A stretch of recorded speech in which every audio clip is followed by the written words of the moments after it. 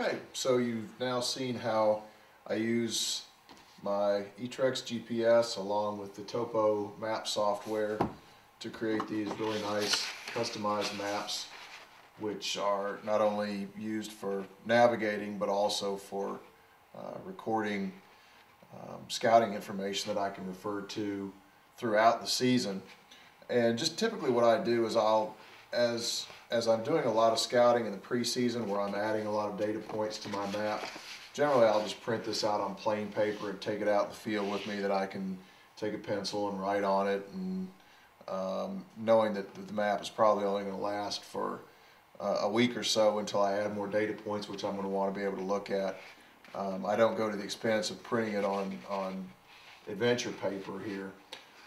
This stuff is not terribly expensive, but it isn't cheap either for something that you're going to use once and throw away. I use regular plain paper, but this adventure paper is what I printed on when I have a fairly complete map and I'm ready to use it for several weeks without making many changes. I'll print it on here, and again, this stuff is super tough. I take it, I just fold it up, stick it in my pocket. I don't worry about protecting it in any way, and I've never had one tear, smudge, anything like that. They're pretty much indestructible and just a great way to go. I've been using this system with the Topo software and with my eTrex GPS for several years now, and you know, to be honest, I really don't have any desire to go to a mapping type of GPS. Like I said, I don't typically use it a whole lot for finding my way around. I really refer more to the map and use my compass. And I've got some, if you're not really comfortable using a map and compass together, I've got some instructional materials on my website. Again, that's pursuithunting.com. In the Outdoorsman Toolkit section, there's several articles on using a map and compass together. And I find that by just making sure that I keep up with where I am all the time, I really don't need my GPS to pinpoint my location in the world. I use it primarily to record a location that I can come back home and enter it onto my map and have it stored there permanently with. For those of you who have a higher end GPS, and I didn't mention earlier that the PC interface on this unit is only designed to work with a serial port, and most computers don't come with serial ports anymore, at least laptops don't that I'm aware of. You can get a serial to USB conversion. The cables are very expensive. You'll spend almost as much for two cables as you will for the GPS itself, and I was never able to get it to work, so I just do the data entry by hand. It's a little bit clunkier than having it do it automatically, but it doesn't take a whole lot of time because I'm not normally storing a lot of data points on there.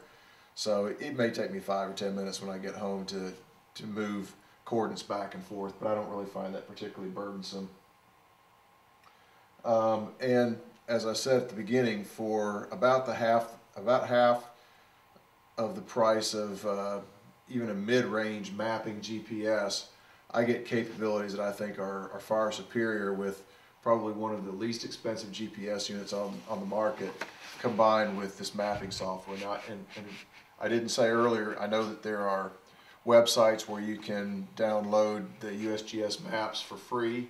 I've used them a lot, but you can't customize them and you can't save them. So in my mind, it was worth the cost of buying the software to be able to store my maps and save them and to be able to come back to them. Even things like putting property lines on there. If you need that on your map and you're using downloaded topo maps, you won't be able to do that. So in my mind, the investment in this software was well done. I should point out that the adventure paper doesn't require you to use the topo software. You can print any type of map on the adventure paper, so even if you are downloading your maps off of the internet for free, you can still print them on this paper, and I think it's well worth it to do that.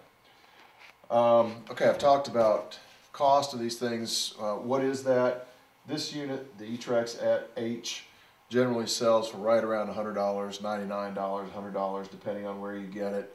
And the Topo software runs about exactly the same. It's about $100 as well. So when you put the two of them together, you've got $200 in it.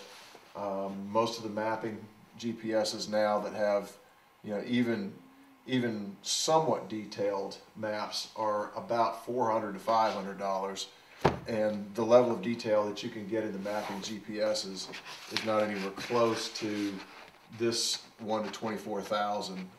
They're all 1 to 100,000, which doesn't give you a whole lot of detail, and in my opinion is kind of worthless as far as actually navigating around when you're out in the woods. So I think this gives you much more effectiveness for a lot less money. It is a little bit clunkier. It's not as slick, but as far as getting the job done, I think it's hard to beat. The other thing that I've talked about is the adventure paper, and I'll put links to sources for all the stuff on my website. But the adventure paper generally runs about $15 to $20 per package. The number of sheets per package varies depending on the size. You can get it anywhere from letter size, this is legal size here you can see, and you can get up to 11 by 17 if you want to print some larger maps. But really good stuff, and I highly recommend it for printing any kind of map off that you're going to do. So that's it for this gear review.